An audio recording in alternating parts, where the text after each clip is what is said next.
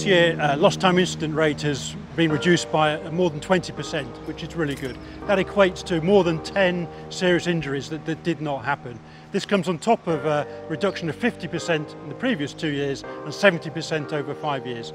So our strategy of learning from incidents and near misses, sharing lessons learned and acting upon those lessons to avoid repeat incidents is working. The results are good and we are avoiding injuries. If we don't maintain that focus on safety, an incident has the potential to happen. One of our key risks is exposure to road traffic accidents, both in the way we transport commodities. We cover more than 300 million kilometres a year. Our staff and our commodities are exposed to road traffic accidents, so we've had a focus this year on preventing those. Our road safety campaign is very comprehensive. It addresses lots of issues. The tagline we're using is "Staying Alive," but we look at it from two perspectives. The first is what actions can we take to reduce the likelihood of a road traffic accident occurring? And secondly, what actions can we take to reduce the injury consequences if a road accident does occur?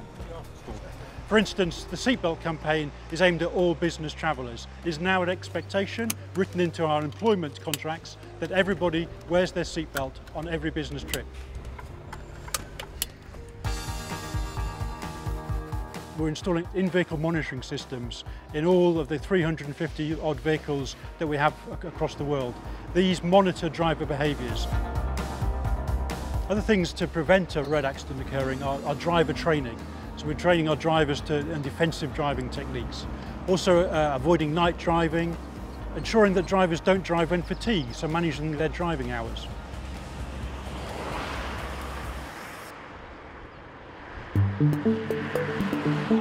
While we try and do as much as we can to control safety within the terminal, our greatest exposure being logistics is actually on the road, where service is provided by third-party transporters. There has been some minimum guidelines which has been developed by the group, which is now implemented and executed by the teams locally. It's basically a two-phased approach. One is we get to know the company on a very high level through an online questionnaire.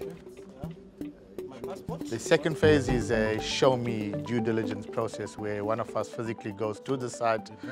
We have a look at three main areas. One is the transport company itself. Does it have all the statutory requirements to operate as a transporter carrying the goods that we commonly convey? Secondly is the equipment itself.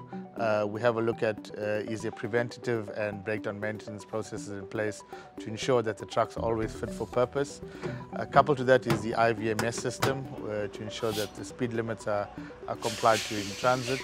Then third critical area is the driver itself. We look at competency, experience, is he medically fit to operate the vehicle, and then there's other administrative checks and balances that one does.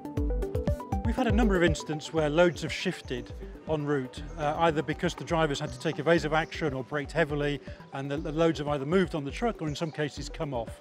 When we looked into this, we found that there was no real guidance on how to secure the loads that we carry. The copper cathodes, the copper blisters and other commodities that are pretty specialised. So we've developed some robust guidelines along that, which requires every cargo that is put on to be independently secured. And the areas that we look at is basically if you're carrying metal, is to increase the friction between the metal and the metal surface. Second thing is we like to secure each bundle or each bag independently so that it's not dependent on the other. Thirdly, we like to secure the cargo or cover the cargo so that it's not exposed to the elements from a security and from a quality point of view. While we can reduce our risk of having a road traffic accident, the best way to avoid a road traffic accident is to take commodities off the road and put them on the train. For every train that moves, it takes 40 trucks off the road. So we're here in the Copper Belt, we're looking to maximise the commodity that is carried by rail rather than going by truck. Our motto here in Zambia, Umunwe Umo Tauselenda. Loosely translated is a single finger cannot pick up anything, so it shows our interdependency on each other.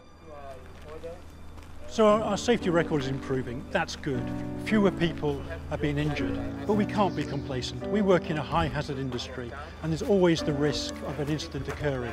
So we try and maintain a chronic sense of unease so that people recognise that although they might have had a safe day, a safe week, a safe month or even longer, the risk is always there, so we never get complacent. Before we start a job, what's the most important thing? Safety! At Trafigura, we expect everybody to come to work and go home safely. Not only just on the day, but for a whole career. Before we leave the gate, what's the most important thing? Stay alive!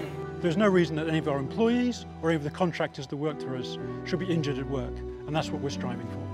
If you want a workplace that's injury-free, start to me! Okay.